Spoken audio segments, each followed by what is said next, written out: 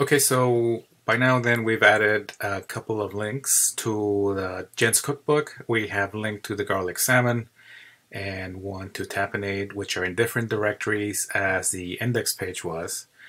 So we had to add a slash and then the name of the other directory and then a slash and then the name of the file. We've already done some absolute links that take us somewhere else. We've added relative links that guide us around the site. If you say, tell me about the site, we get a little bit of about information. We can link back. We've done the garlic salmon. I still don't have a link back to the homepage, but we'll be doing that soon enough.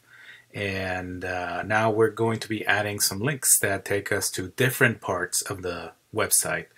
Although these are in the same group, they're not in the same place.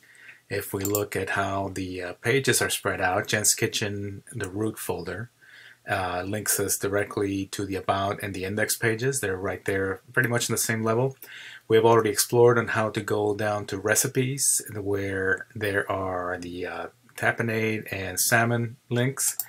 You'll notice, by the way, I'll just mention this, that the tapenade olive spread link, at least on my page, is blue, while the rest of them are purple. What that means is that I have visited garlic salmon and I have visited the Food Network and Epicurious. I have clicked on these, but I have not clicked on tapenade because I just saved this file, but I haven't clicked on it. Once I click on it and I come back, I'll notice then that it's purple. In future lessons, we'll figure out why this is happening and how we can use it to our advantage. It's not a problem. It's not an issue that we need to correct. It's just something that we need to know is out there, that there is a difference between visited links and not visited links. Well, before I get lost in this too much, I'll go back to my GitHub page. I will open up Jen's Kitchen, and what we're going to be doing, we're following a sample on page 119 of the book where we want to link directly to the couscous page. Couscous is not in recipes directly. It's actually inside of a folder called pasta that will then take us to couscous.html.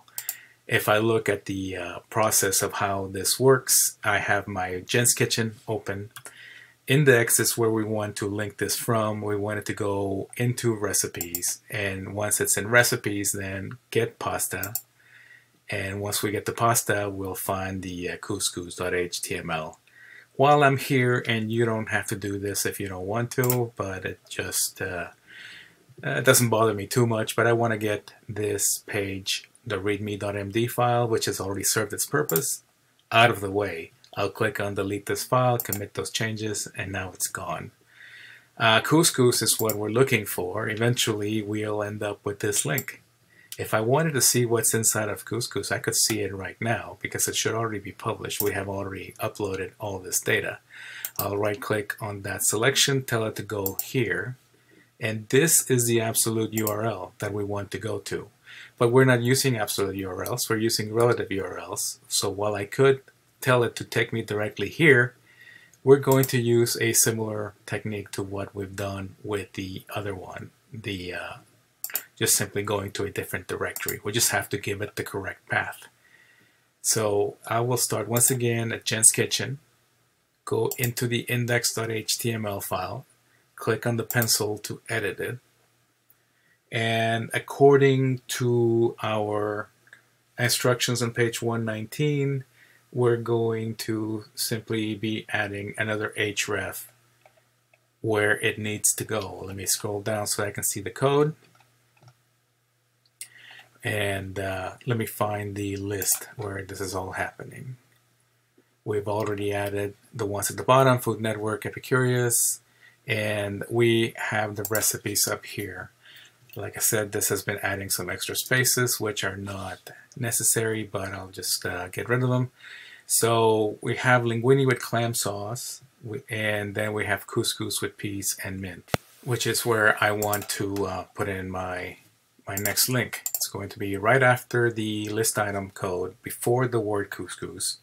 I'm going to open up the bracket and say this is an anchor. It's A space href or href is equal to double quote and we're going to travel down the maze that is the recipes, pasta, and couscous.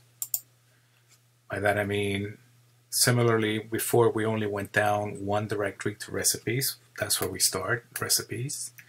We go to the next directory by adding a slash and telling it then that we want the directory called pasta, slash, and then the name of the file is couscous.html. I'll close the quotes and close the angle brackets. After the word mint, we also will close the anchor. Open up a bracket, an angle bracket, /a.